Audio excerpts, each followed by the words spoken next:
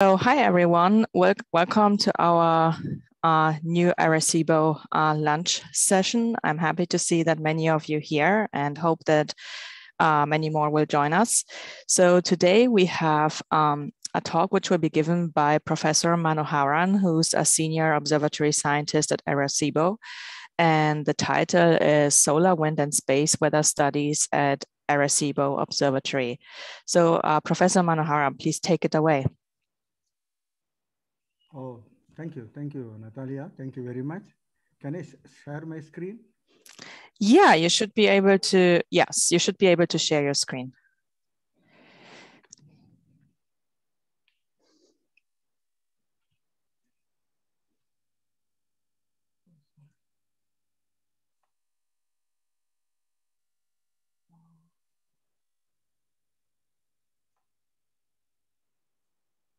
Okay, can you see my screen? Yes.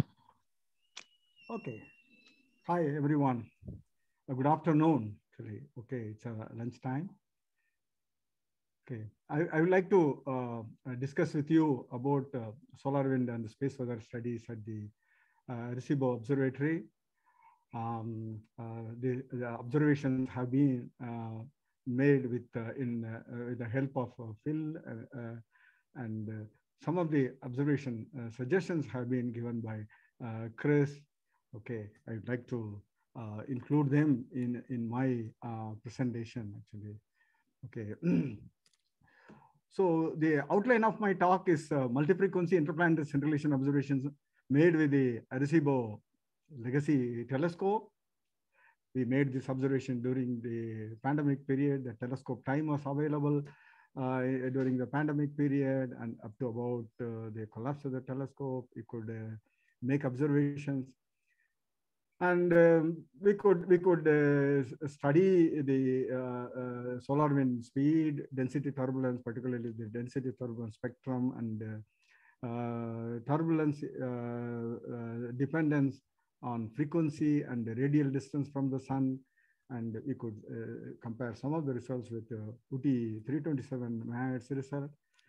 And luckily, we could detect coronal mass ejection, weak coronal mass ejection. I think in our data, two more mass ejections are there, and high latitude coronal jet actually. And at the end, I will give an overview of recently installed Callisto solar radio spectrometer at Arecibo. And okay, to date, solar wind measurements are mainly made by in situ sampling of downstream solar wind. The in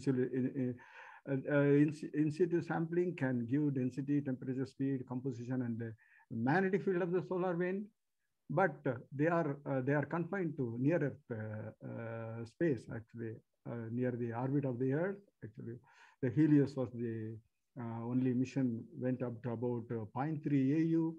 And Ulysses was the first spacecraft probed the polar region of the solar wind at a larger distance, more than something like 2 AU away from the sun.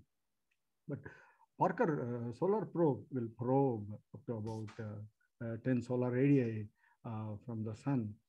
Whereas the scattering technique, example, the interplanetary scintillation can provide a three-dimensional view of the heliosphere and also region inaccessible to spacecraft. That's the important thing. Polar regions as well as at various solar objects at all latitude and solar object. And also it can give large scale and long-term structural evolution of the solar wind. For example, interplanetary scintillation, okay, it's a radio source twinkling caused by the turbulent solar wind, and it exploits the scattering of radiation from point-like radio sources, example, quasars, radio galaxy of angular size less than about something like 400.4 arcsecond, milliarcsecond, and then by small-scale density irregularities in the solar wind, for example, less than about 500 kilometer size density irregularities. And the irregularities, they drift along with the solar wind, and then they cause the scintillation. So the scintillation time scales are something like 0.1 to something like 10 seconds. So for 400 kilometer per second solar wind, it gives spectrum from something like 0.1 hertz to 10 hertz or 20 hertz, actually, something like that. So the shape of the IPS spectrum is related to the bulk velocity of the density structure and the scales, actually, because IPS can probe something like 1 kilometer scale size to something like 500 kilometer scale size, actually. And IPS is sensitive to radial flow of solar wind around the point of closest approach, because IPS involves line of sight integration. So that line of sight integration effect has to be removed. We use tomographic reconstruction. But even with the raw data, it gives, because this uses typical geometry, the Cn square or the delta n square varies as 1 over r to the power of 4, which is a very steep fall. So the solar wind estimation is concentrated in this closest line of sight to the sun. So because here the density turbulence will be very, very small, because far away from the sun, closest to the sun. So IPS probes the solar wind at regions close to the closest region of the line of sight, actually. So one can observe various sources away from ecliptic or below the ecliptic and various distances from the sun. So, but IPS can be made using single station as well as multi-station systems, actually. For example, multi-station system, at present, only one multi-station system is in operation in Japan, Nagoya University. It's operated by Nagoya University. So that has a three-station IPS. For example, in a multi-station IPS, the scintillation pattern moving from one antenna to the other antenna, they can be cross-correlated, give the time lag. So the time lag and then the radial gives the radial projection of the solar wind speed, actually. If we use more than 2 antennas, like 3 or 4, triangulations can be made, and then one can get the solar wind speed, actually. But normally maintaining 3 antenna system is difficult, because it involves baselines larger than the Fresnel scale. For example, Fresnel scale root lambda Z is the typical Fresnel scale size. So for 327 MHz, it involves some 500 kilometer, 300 kilometer to 500 kilometer. But at the larger frequency, we can go for a smaller distance. But it involves maintaining the number of systems separated by several kilometers, actually. And then baselines will be parallel to the projected sun flow, solar wind flow direction, actually. And also it depends upon the, see, if for example, if to the multi-station, the antenna sensitivity is limited, then we get large error, actually. The correlation will be difficult to get, and then it involves large error also. Okay. So whereas the single station, like Arecibo, okay, legacy system, it covered 300 MHz to 10 GHz, covering 1 meter to something like 3 centimeter wavelength. It had a uniform sensitivity of 10 Kelvin per Jansky, between 300 to 3000 MHz. Actually, single station measurements like Arecibo, UT radius telescope, MXRT, they can, because if the telescope is sensitive, then one can get the temporal spectrum, suitably transforming the scintillation. Okay, like Fourier transform, one can get the temporal spectrum. That's temporal spectrum can be model fitted, and solar wind estimation can be made. For example, this method I initiated in the early 90s, and this is being followed in several IPS observatory that can give solar wind velocity as well as level of density turbulence and spatial spectrum of density turbulence. And also it can be a very inexpensive VLBI for something like 500 kilometer baseline kind of thing. So this has a lot of advantages. Advantage. For example, at Arecibo, even 1 minute observation if I want to put precisely 1 minute observation of 10 millijansky scintillating flux, it gives 40 dB dynamic range. Okay. So the sensitivity is enormously high. For example, at Uti, I used to observe something like 1,000 radio sources per day. So each source observations were made for something like 1 minute or 1.5 minutes. That was the typical. So we could cover large number of sources. Okay, we could cover large volume of the heliosphere. So that is the real advantage. Yesterday, I received an email from Brit asking for pros and cons between multi-station and single station IPS. But single station has a large advantage, but it's not a direct measurement actually. Okay. But if the sensitivity is good, if the power spectrum has a very good signal to noise ratio, one can get a reliable solar wind estimation. That has been compared with this 3-station as well as single station measurements have been compared with the spacecraft and things like that. So I don't want to go in detail. Okay. So this plot shows the dynamic spectra observed at L band. Okay, this is 30 seconds of data. The horizontal axis is the time axis, vertical is the frequency. So we could see how the scintillation pattern evolve as a function of frequency for a given time, actually. So we see a lot of structures, actually, a lot of concentrated points as well as a depletion point, actually.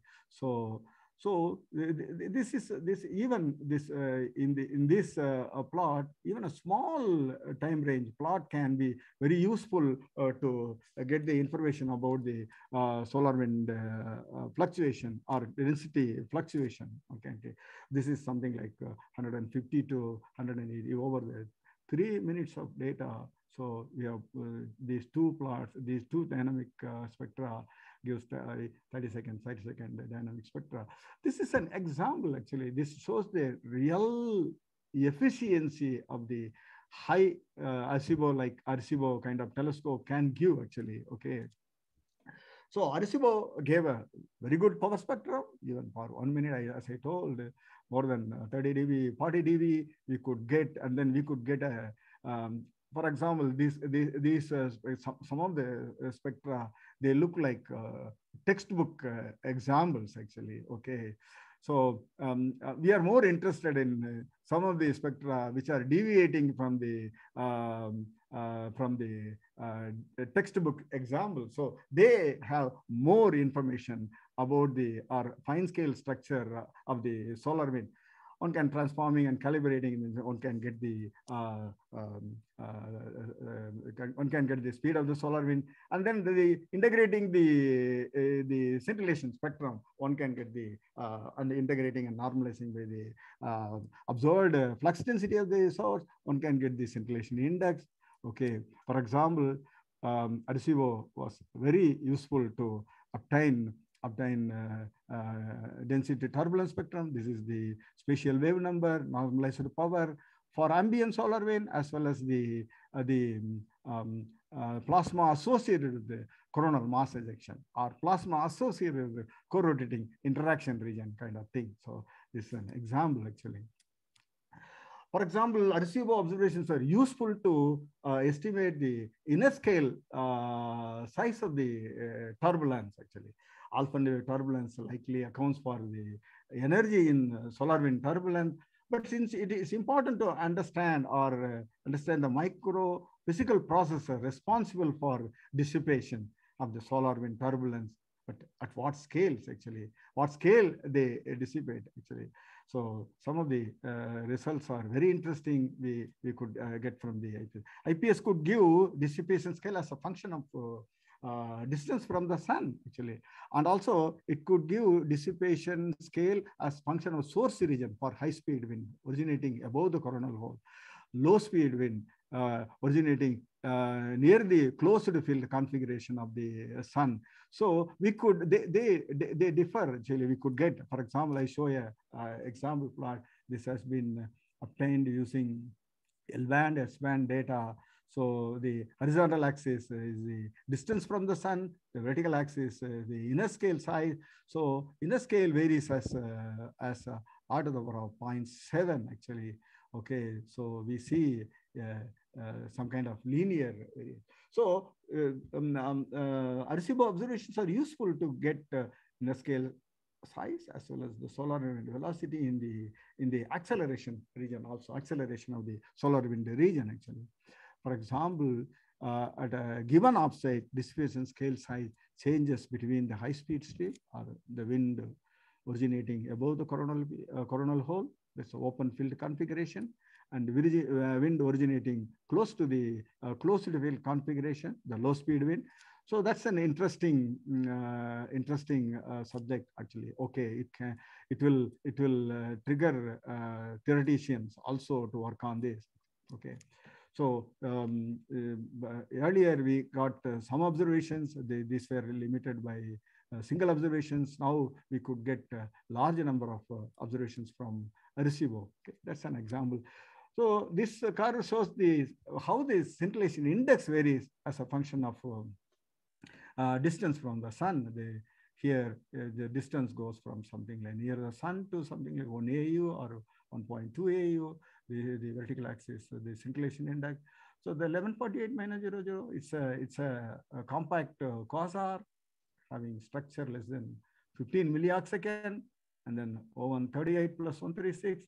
This is a quasar, slightly broader, something like 100 to 150 milliarc second. So we could see the reduction in scintillation index from point source to compact source. So at about 40 solar a day, we see a turnover. The index increases and decreases. The turnover point is known as the weak to strong to weak scattering turnover. So at distances below 40 or 50 solar a day, the solar wind turbulence is strong scattering. And then here at distances greater than 40 solar a day, we see weak scattering scintillation. In the weak scattering scintillation, it's the density turbulence characteristic and then the scintillation characteristic. They are linearly related. One can get information. So in the strong scattering, it involves some complicated theory. Okay, so at Arecibo we could get, because I think during the pandemic period, in one day we could observe, because we selected sources close by, nearby sources, and then without moving the feed too much, the platform too much, just for within small movement, we could observe large number of sources. This is the L-band observation, so it gives scintillation index as a function of time. We could go down to something like 8 to 7 solar a day close to the sun. This is all sources put together. So it gives scintillation index going as r to the power of 1, which accounts for Cn square r to the power of minus 4.2. So nearly same trend for all frequencies we see actually here. So here the scintillation index as a function of frequency. For example, L-band had something like 600 megahertz wide band. So as we each line is a single day observation. It's a single day observation. We see at the high frequency, we see a low scintillation index. At low frequency, we see high scintillation index. The scintillation decreases as the frequency is increased. So as R, the scintillation index decreases also. This corresponds to something like 25 solar radii. This corresponds to 140 solar radii away from the sun. So this is a very interesting plot. Some places we see the trend is changing. Actually, that's due to the crossing of coronal mass ejection or crossing of some transient along the line of sight. So those data can be inverted, or those data can be studied separately to understand the plasma associated with the transients. Actually, for example, m goes as nu to the power of minus 1.5. So this is for one particular source, 138 actually. But if you put together all three bands, P band, L band, S band, this is for 0742 plus 103. It's a Gauss peak spectrum. So actually this source was calibrated by Chris actually. So this is a very nice source actually, because we could, for a given day, as we go higher and higher frequency, the scintillation decreases. So m goes as r to the power of minus 1.4 for a point source. Okay, so this is CTA 21. It was the curve was flatter actually. So the P band, L band, and the S band curve was flatter actually. So here, so the solar wind tensor turbulence shows systematic decrease in frequency at source, because here the frontal radius or the frontal scale size is larger. Here frontal scale size is smaller. So it decreases with the size of the frontal scale actually. So that's the important characteristics we could, and the P is a function of the source size actually for compact source or narrower source. So we get a flatter P for steeper source. Maybe the source size is taking over than the frontal scale. So we get a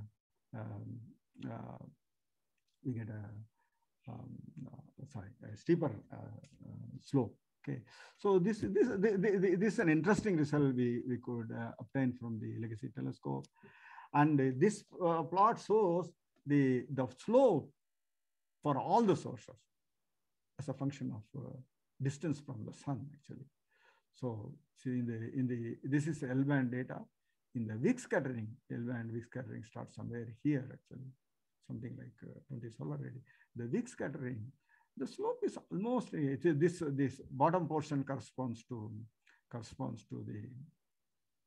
the larger source, and then the upper portion corresponds to the narrower source. But we see a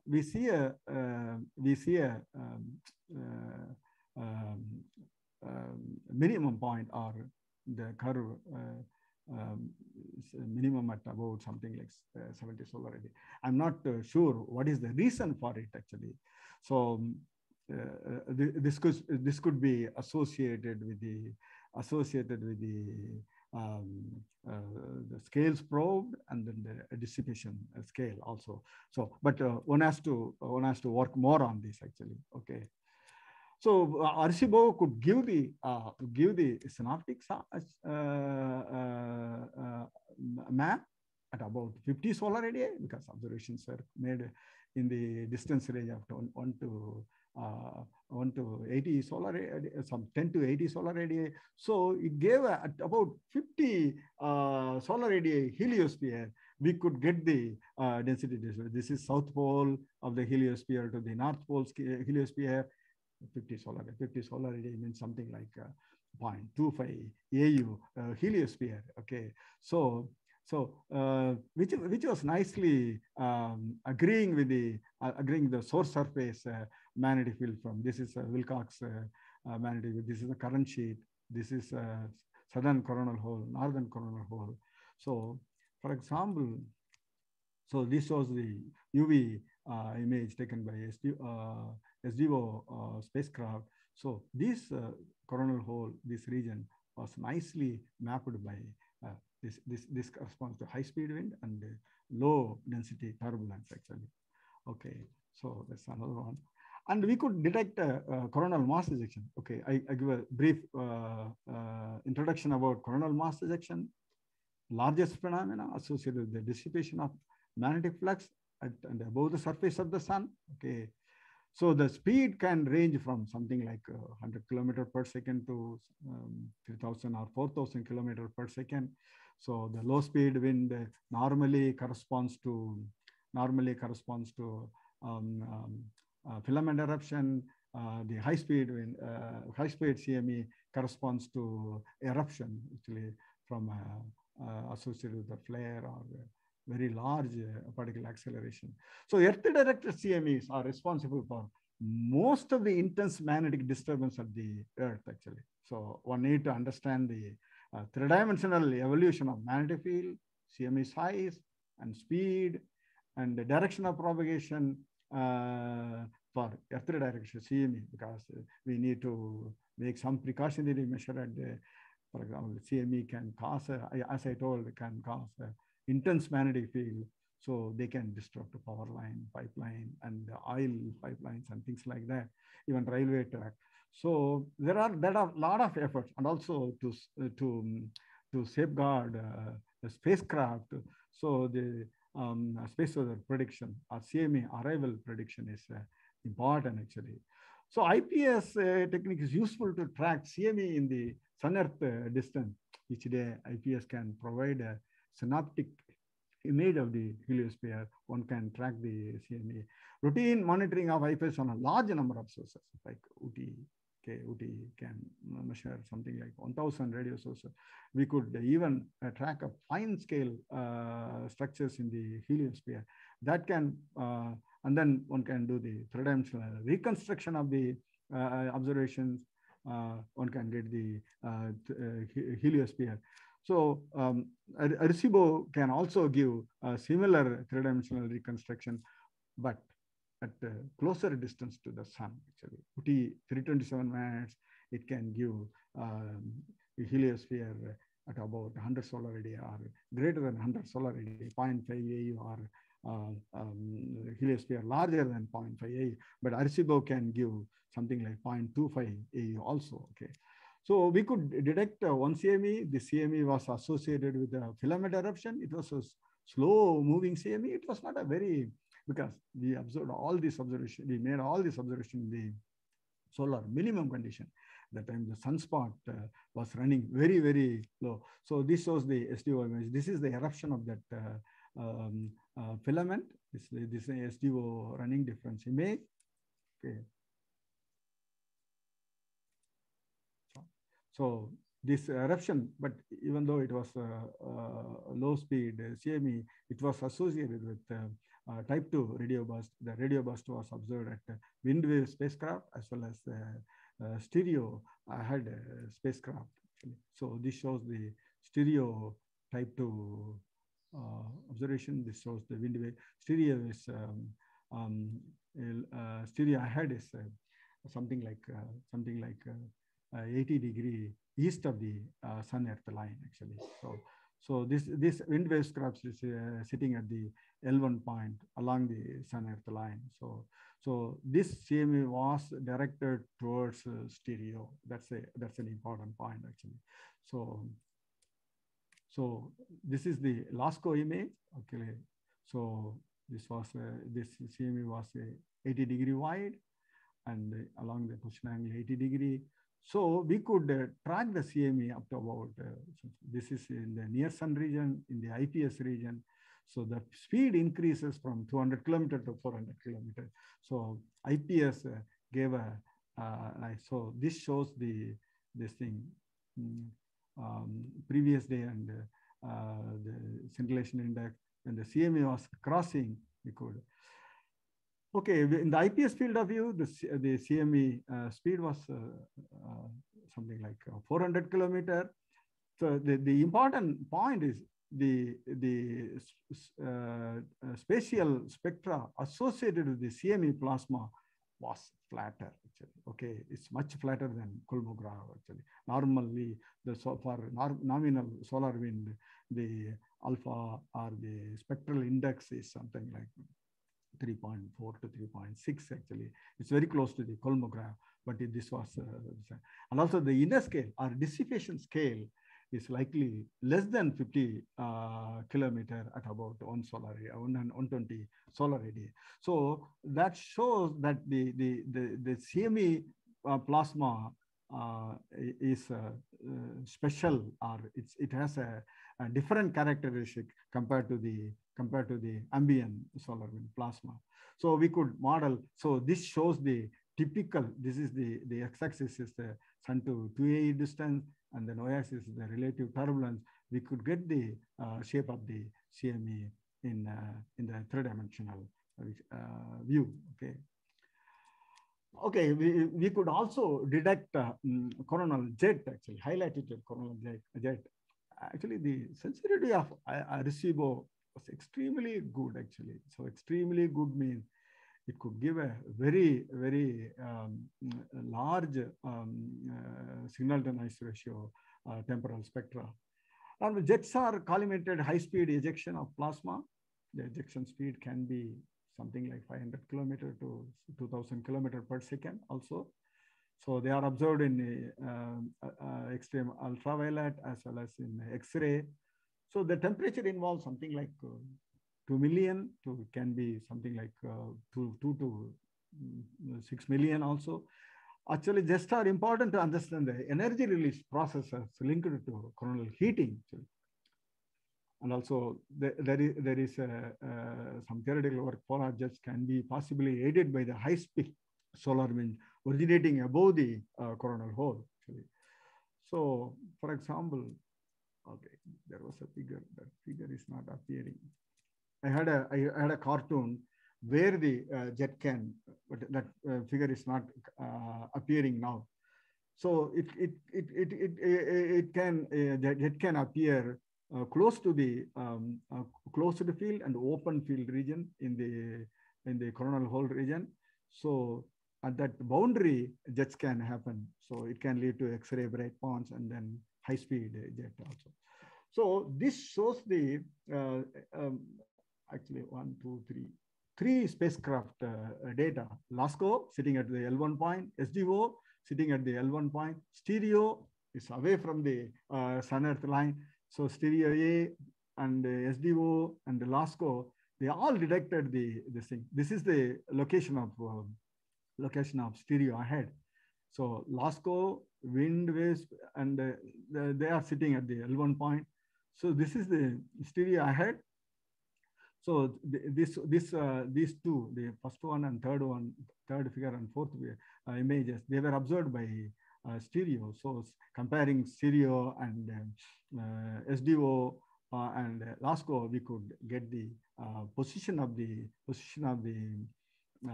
jet at about something like 80 degree south latitude actually. So this jet coincided with the 2 sources actually at the Arecibo observation. At about, we could see the jet signature up to about 40 solar radii. So that's the very interesting point actually. Those images show jet about something like 0.2 solar radii, but we could see the jet at 40 solar radii. We could observe in the L band as well as S band. The IPS speed was something like 950 to 1000 kilometers per second, and also the jet turbulence spectra. So large anisotropy. Anisotropy means the density inhomogeneity. They were elongated along the field line or along the jet. And also we measured a scintillation increase of 1.5 times. Sorry. Okay. There is one more figure. Actually, that figure is also not appearing. I'm sorry.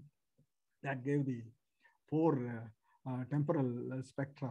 Okay, after the talk, I can come back for that. Another interesting thing is, as I told, the width of the temporal spectra is related to the bulk velocity. So for Arecibo, we could Arecibo spectra, we could determine the second moment. Likely, this is the second moment of the power spectrum. This is the equivalent width of this power spectrum actually. So the equivalent, sorry, there is some problem. I don't know.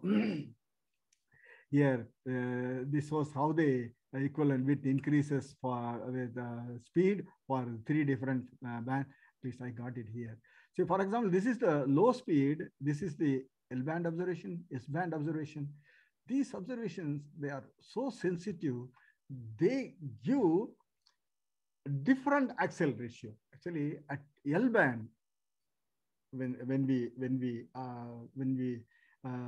use Fresnel scale of the order of L band, so the axial ratio seems to be small. Actually, when we go for higher frequency, for example, when we probe smaller density irregularity, the axial ratio, the axial ratio is the major to minor axis of the ratio of major to minor axis of the density irregularities.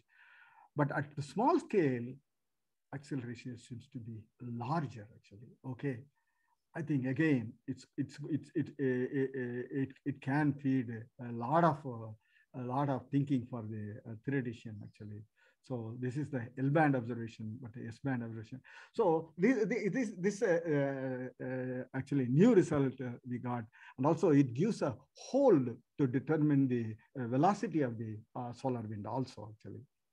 Okay, so I would like to say that it is essential to have an Arecibo-like sensitive telescope to make detailed study of the space weather events or solar wind micro physical processes and things like that. Okay, and then I will give an overview of the Callisto. I'm sorry, I'm taking time.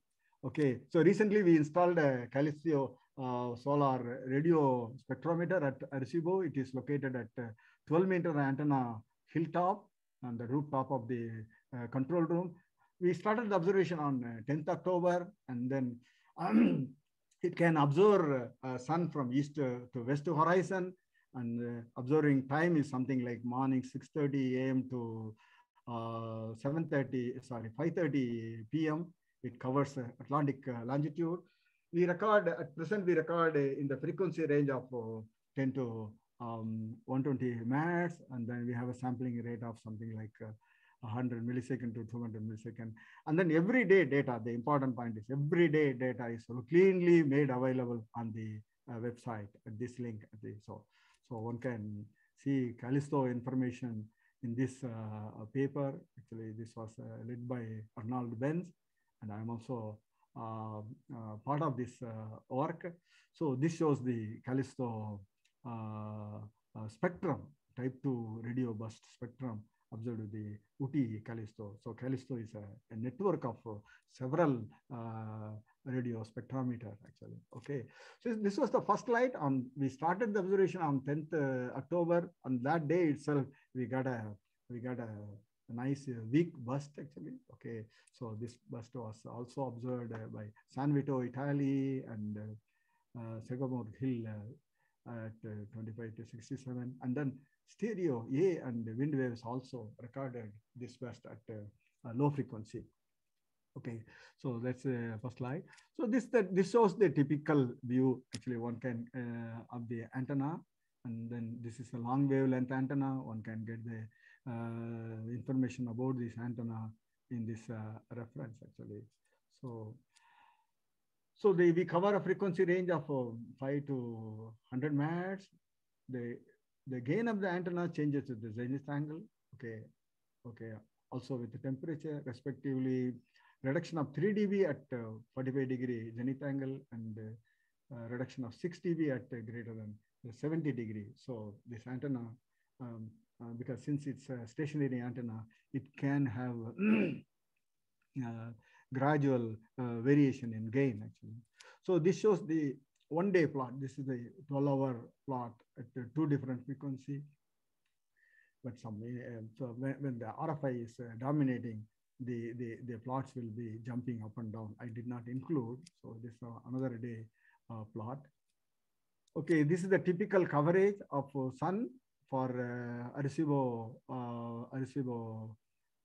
Callisto. This the horizontal axis UT time, and then this is the month of the year actually. So we have good coverage in something like May. So to give a small introduction, sun is one of the strongest radio sources in the sky. Energy of moving electronics converted into radiation. The radio emission involves thermal Bromstrong free emission, gyromagnetic emission, plasma emission, electron cyclotron emission. I will skip all those introduction. I will go to some results actually. Okay, so for example, low frequency observation to high frequency radio observation and UV and X-ray observation can probe sun from near sun region to near Earth orbit actually. So this frequency involves something close to the orbit and things like that. Okay. So there was a filament eruption on 27th October. So this was nicely recorded by Arecibo Callisto. Actually, this was a type 4 event, moving filament, moving expanding filament. This was also recorded. Sorry, some plots are missing. Actually, I included the stereo plot from 14 MHz to 1 MHz. So that plot is not appearing. Okay, another mass ejection was there. It was associated with the X intense flare. This intense flare occurred after 4 years, 2017. September 7th, we had an X-ray flare. After that, sun was quiet. We did not have any intense flare. So on October 28th, we had an X-ray flare. This flare was well observed by Arecibo Callisto. We got a very nice type 2 fundamental and harmonic, and this gave a speed of something like the type 2 speed is 1,460 kilometers. That CME is moving fast actually. So further analysis we are doing. So this was the CME recorded by stereo ahead spacecraft actually. So the ahead is sitting somewhere here. So for ahead, this was a west moving CME. For the sun-earth line, this was a earth-directed CME, and the CME caused an intense geomagnetic storm at the near-earth environment. So the DST was more than minus. It was more intense than minus 100 nanotesla. Okay, I'll stop here. Okay, and also we have plans to track sun at X band. Watch for high temporal as well as high frequency resolution observations from 12-meter antenna also. Thank you very much. Yeah, I'll stop here. I'm sorry for taking more time. Oh, no problem. Thank you so much for this very interesting talk. I can certainly say I learned a lot. So we would like to invite questions right now. So are there any questions from the audience? And you can actually just put your question into the chat, or you can just speak up.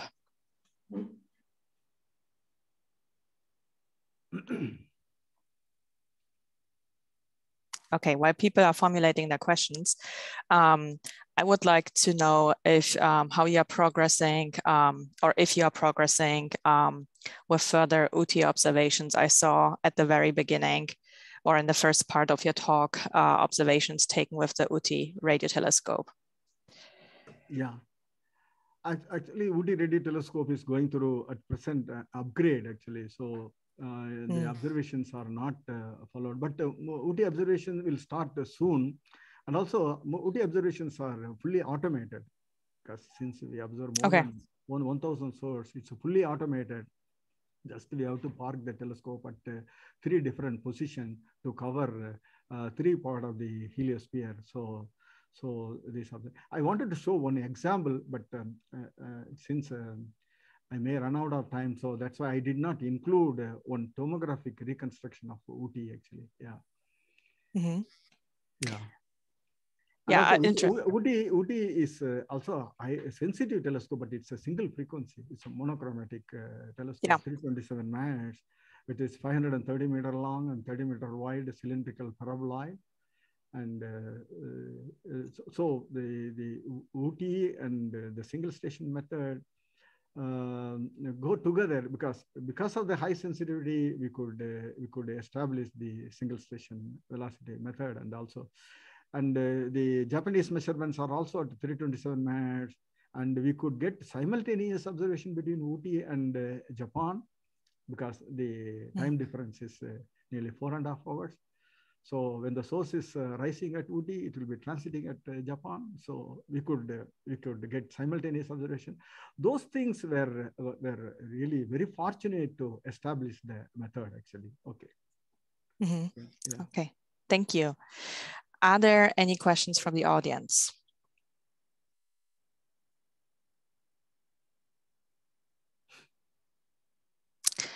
Chris is asking, what is the smallest diameter for an AO 2.0 telescope that you would consider crucial to continue your IPS studies at Arecibo?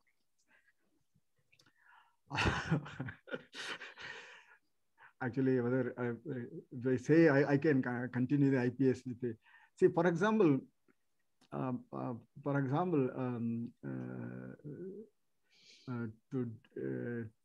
to detect a large number of sources, we need a large telescope, actually, and also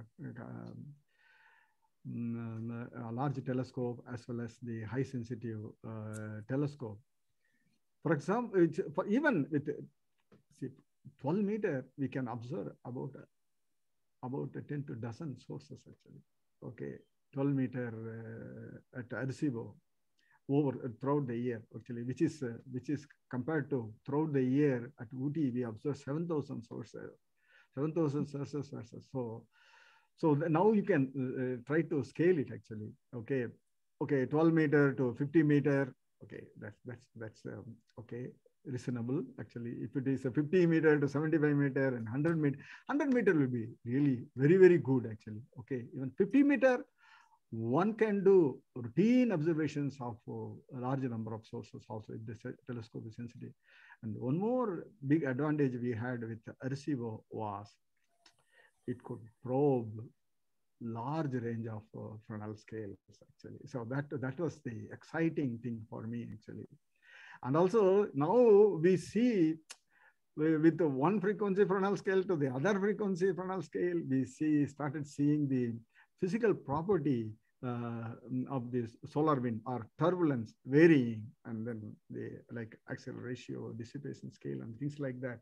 So that gives another important excitement for the future studies, actually. Yeah. Mm-hmm. Super interesting. Thank you. We have one more question from Selvarai. Calculated inner scale, is it same for all the observing frequencies at given distance from the sun? Inner scale is the scale size associated with the turbulence dissipation, actually. That's the minimum scale or cutoff scale, actually, because inner scale, fluid dynamics call it as inner scale, and some people call it as cutoff scale, and then the dissipation scale. So that purely depends on because inner scale, we theoretically we say the inner scale is the Alphen wave divided by the cyclotron frequency, Alphen wave, which is a magnetic field and the density dependent, and then so this boils down to the density as well as the magnetic field, actually. Yeah. Okay, thank you. We have one more question from the same person. How do you separate the L-band of GPS signal from sun-emitted L-band signal? Since L-band of GPS are also distorted and comes along with L-band of sun. No, we don't record sun L-band signal. We record scintillation at the L-band. We track a source, actually. Sometimes the interference source can be there, actually. For example, Arecibo observation, So we faced a severe interference also from some, I think Phil used to tune, and then he used to show me the L-band interfering thing. So we are not, first of all, we are not tracking sun. We are not trying to observe sun. We are tracking sources away from sun. We can't go very close to sun also. Sometimes sun side lobe can be so intense, and then that can also spoil the interference. We don't track sun. We keep away from the sun. But we sometimes we face interference at L-band. So if the data is not uniformly good, we throw the data. Mm. We try to we struggle, and even we try to take 1 minute of data. Okay, sometimes even less than 1 minute data is good, means we throw the entire data. Yeah. Mm-hmm. Okay, yeah. Thank you. Can you tell us in 30 seconds why we need to rebuild the Arecibo radio telescope? Oh, there are a number of questions. As a space weather point of view, the Arecibo should be rebuilt. It was an excellent telescope, because I have used several radio telescopes to study scintillation. Kashima VLBI dish I have used. For me, that gave the first estimation of the inner scale. And UTI I have used extensively. And also UTI gave a lot of information about the flux rope structures and of the CME and things like that. And I have used Japanese array, and also I have, even now we have collaboration. It's a 30 years of collaboration still going actually. So and also I have used the Mexican radio telescope, which is exclusive built for Arecibo, IPS. So of all this, I have used ISCAT observation also, ISCAT dish for making scintillation, and some of the low for observation also I have analyzed. And I was involved in the MWA IPS observation also. Above all, Arecibo was the best, and it gave excellent thing. Actually, we are pricing that because of the collapse, we got into a big shock, and we could not work and things like that. And when I started analyzing the data, then results I showed, and then the preliminary results I shared with you, they are of excellent quality. They have a lot of information. It can give food for a lot of theoretical people also, actually. Yeah, we should build Arecibo. Thank you. I agree completely with you. Yeah. Are there any other questions from the audience? We are almost at the hour. You can also unmute and just speak up.